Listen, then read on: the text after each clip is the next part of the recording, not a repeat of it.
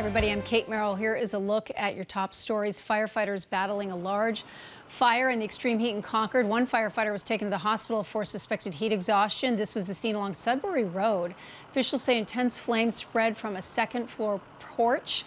No residents were hurt.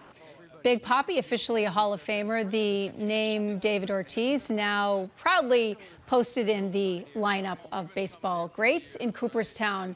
Big Papi gave his acceptance speech in English and Spanish, and the crowds chanted his name as he went on stage.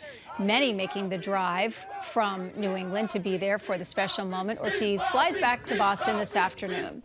Mayor Wu extending the heat emergency in the city of Boston as the heat wave extends to another day. That means cooling centers will be open for residents all across the city, and some people in Dorchester would have really appreciated some of that AC overnight when their power was knocked out for several hours. Eversource crews started getting the power back on this morning.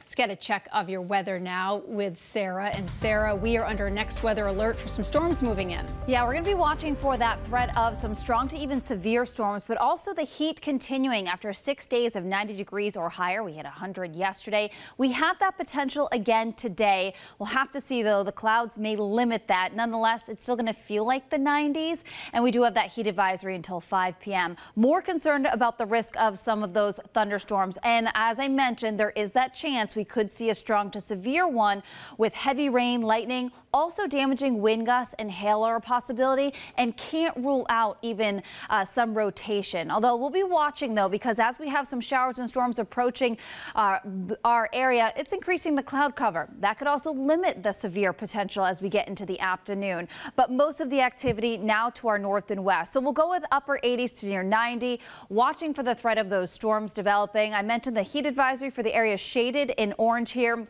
Does not include the Cape and Islands because you're going to have that wind off the water. Pretty breezy southwest wind. You'll notice it out there. That's also going to churn up the sea. So if you're thinking about a beach day, keep in mind you've got a high risk of rip currents for the south-facing beaches. As for the threat of showers and storms really picking up midday lunchtime through the afternoon and into the evening hours. As this front remains to our north and west, we do have that potential, but it should slide south and east, pushing all the activity on out of here.